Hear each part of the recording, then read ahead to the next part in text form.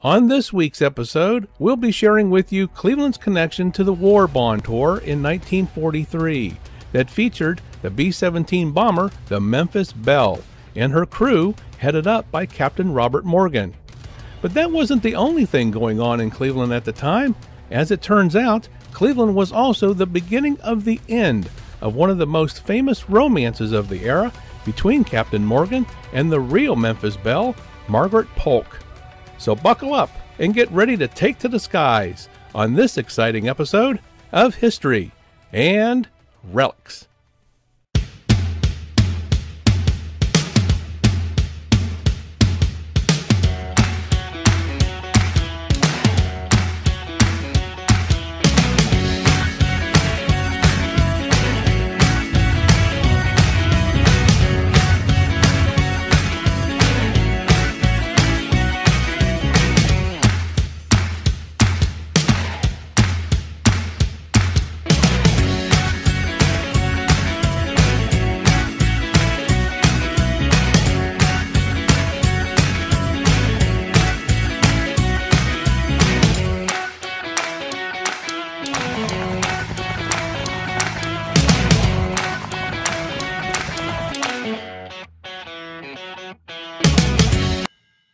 The Memphis Belle, a Boeing-built B-17F, serial number 41-24485, was assigned to the 324th Squadron in the 91st Heavy Bombardment Group. The Memphis Belle got her name when her pilot, Captain Robert K. Morgan, and co-pilot, Captain James A. Verness, watched the movie Lady for a Night, starring John Wayne, who played Jack Morgan, who owned a riverboat in the movie named the Memphis Belle. The famous nose art was originally created by artist George Petty for the April 1941 edition of Esquire magazine. Morgan contacted Petty and got permission to recreate the image on his plane, to which Corporal Tony Starsher later completed. Robert Morgan originally intended to call his B-17 Little One, after his 19-year-old sweetheart, Margaret Polk, whom he met in Walla Walla, Washington in 1942, while she was there visiting her sister, and he was in training. Morgan and Polk would later be engaged to marry on September 12th of that same year. Margaret Polk, originally from Memphis, Tennessee, is a descendant of the 11th President of the United States, James Knox Polk of Nashville, and would forever be synonymous with the Memphis Belle B-17 due to her being from Memphis and her relationship with Captain Robert Morgan. The Memphis Belle completed her 25th mission on May 19, 1943. Following her return back home, her captain and crew were chosen to lead a 31-city war bond tour to further continued support of World War II. The war bond tour started on June 16, 1943 in Washington, D.C. and spanned some 76 days. Some of the other cities on the tour's agenda included Memphis, Hartford, Boston, Pittsburgh, Detroit, Akron, Cleveland, Las Vegas, and Los Angeles, among others.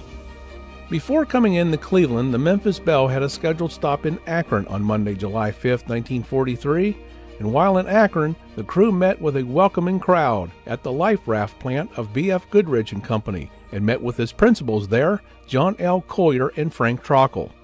Morgan also met with several employees who gifted Morgan a raft, while the remaining crew stood looking out over the crowd. The visit to Cleveland took place on Wednesday, July 7, 1943. The Memphis Belle and her crew landed at Lewis Field, and as the mighty fortress pulled around to the front of the NACA hangar, the National Advisory Committee for Aeronautics, they were met with many fans and onlookers. Now let's take a moment to talk about Lewis Field. Throughout the 1930s, Cleveland's Lewis Field had been known for hosting the national air races.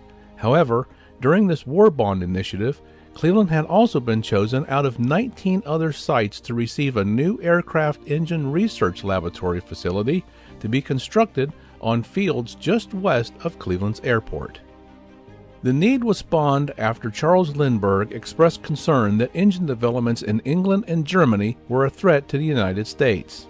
Lindbergh later chaired a special committee on aeronautical research facilities and recommended building a new engine research laboratory. Groundbreaking ceremonies for the new lab were held at the site in Cleveland on January 23, 1941, with a dedication ceremony being held in 1943. The stop in Cleveland by the Memphis Belle and her crew for the War Bond Tour certainly added to the excitement.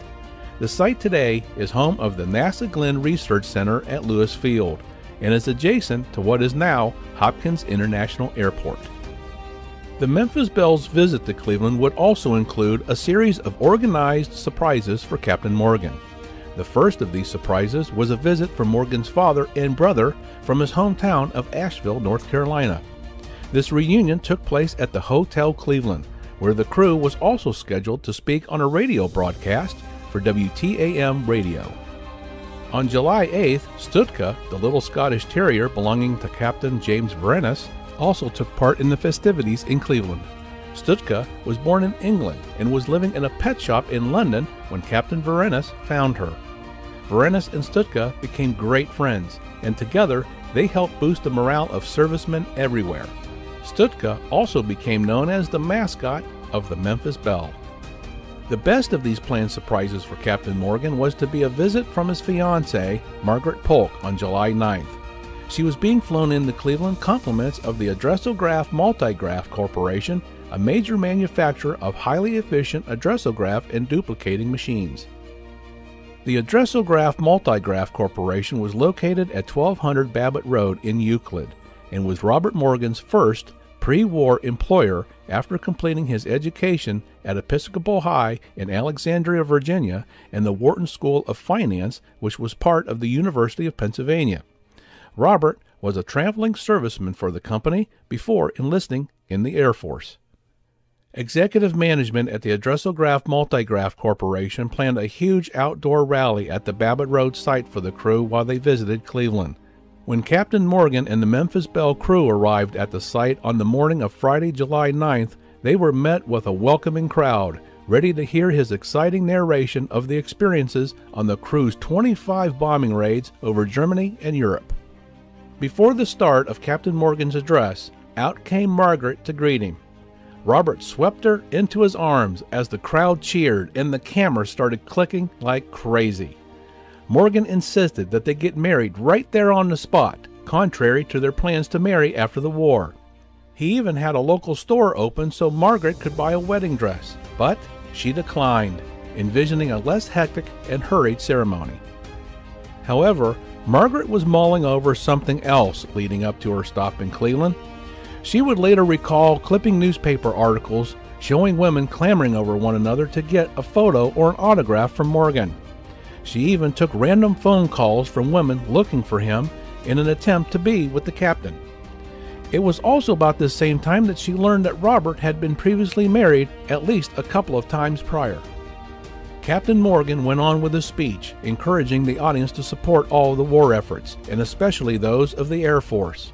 Once the rally at the Addressograph Multigraph Corporation came to a close, it was on to the next stop, Patterson Field, now known as Wright-Patterson Air Force Base in Dayton, Ohio. The crew arrived in Dayton on the afternoon of Friday, July 9th.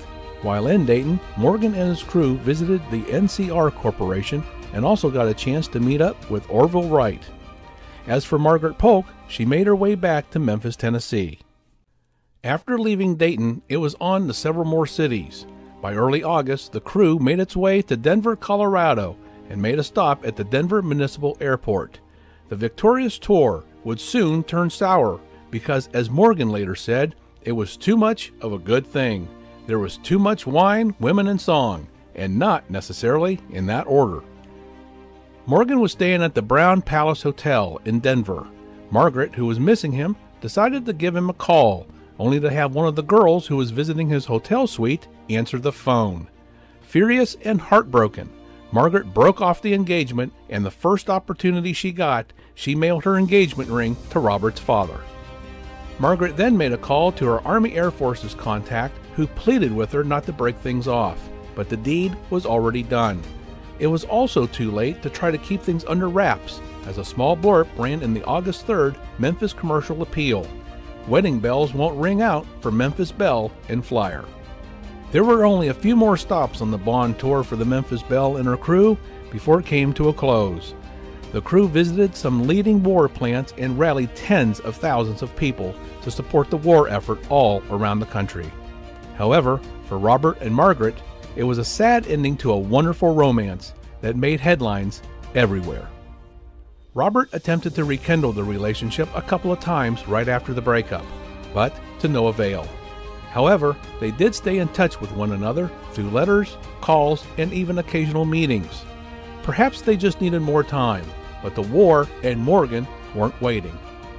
The war was still going on, and Morgan now had other plans, including carrying on with his service career and getting married shortly after parting ways with Margaret to his newest sweetheart, Dorothy Johnson, from his hometown of Asheville, North Carolina.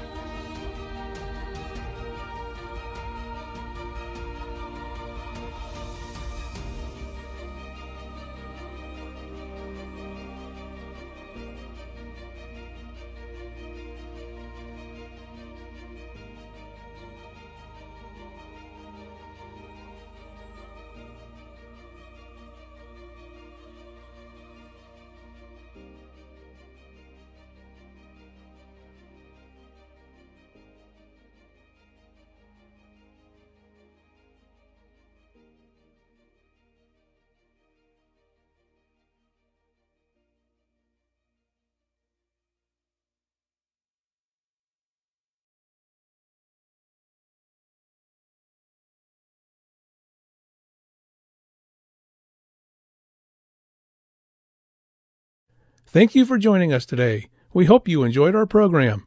If you like our content, we ask that you give us a thumbs up, a like, share with your friends, subscribe to our channel, and ring that notification bell so you always know when our new content is published. And all of this costs nothing, but means a lot to us and keeps us growing. You may also leave us a tip if you choose. The address is provided here on your screen, and a link is provided in the description area below. So until next time, everyone, this one is history. Hey, and be sure to check out our eBay store under ID History and Relics. We're now featuring channel merchandise, starting with our new logo magnet. They're only $5.50, and net proceeds go towards supporting our channel.